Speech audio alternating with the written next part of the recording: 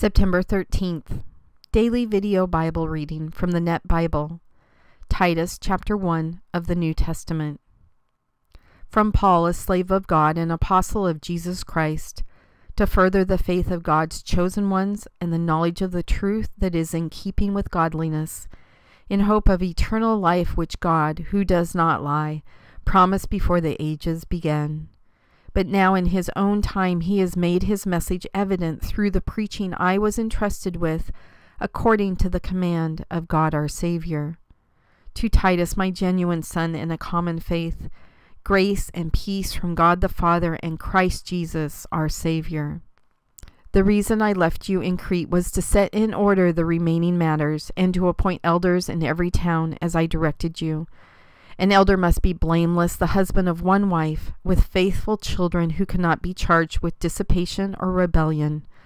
For the overseer must be blameless as one entrusted with God's work, not arrogant, not prone to anger, not a drunkard, not violent, not greedy for gain. Instead, he must be hospitable, devoted to what is good, sensible, upright, devout, and self-controlled.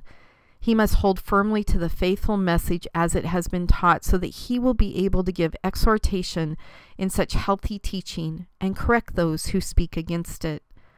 For there are many rebellious people, idle talkers and deceivers, especially those with Jewish connections, who must be silenced because they mislead whole families by teaching for dishonest gain what ought not to be taught. A certain one of them, in fact one of their own prophets, said, "Cretans are always liars, evil beasts, lazy gluttons." Such testimony is true. For this reason rebuke them sharply, that they may be healthy in the faith and not pay attention to Jewish myths and commands of people who reject the truth. All is pure to those who are pure, but to those who are corrupt and unbelieving nothing is pure, but both their minds and consciousness are corrupted.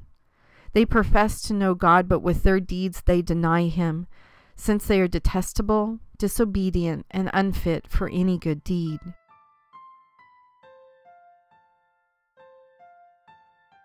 God, one of the most important things that we need to realize that as we go and teach others, as we make disciples of the nations, we're very similar to Paul setting up the churches that he did.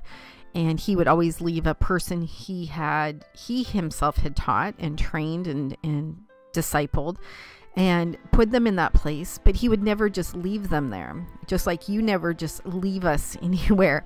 You continue to strengthen us and guide us and prune us and teach us and discipline us and disciple us in all of the different areas that we need. And Paul did the same thing with Titus. He left Titus in the church he had started in that area, after he had already trained him and taught him and felt comfortable leaving him, but he didn't just leave him hanging. Paul has a history of going either back and helping the people who started these churches, or we can thankfully see also from his writings that he was constantly in prayer for these people, constantly communicating with them, sending them letters, sending them support, sometimes sending other people to help them out, and reminding them of the important things that are happening in their particular area.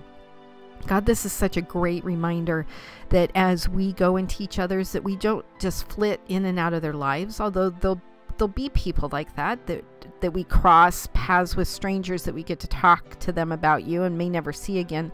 But for anyone that we've invested time and energy in talking about the gospel, talking about the good news, helping them to learn what it means to be a Christian and live that Christian life, that we would also ask for strength from you to continue that good work in that person's life, to be with them, to help strengthen them, to come alongside of them when they're faltering, to be a guiding light for them, to be an example to them, just in a parallel to what Paul did, in this case with Titus or with other people he left at the startup churches that he created.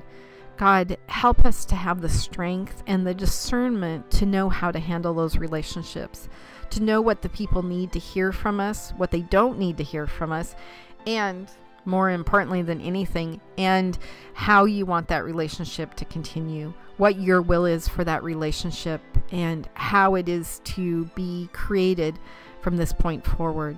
You know, Paul's very specific in his letters. It's not just a cheerleading letter. It is very specific about issues that are happening either in that area, that church, with specific people, really helping teach and guide and support his fellow brothers and sisters in Christ. And so God, guide our steps today, that as we have people in our lives that we are helping teach about that walk of faith, that you guide our steps to intentionally helping them with whatever it is that they need help with, whether it's in their lives, in their families, with their friends, or within their own heart, that we would speak words of truth to them because you spoke words of truth to us. In your Son's name I pray. Amen.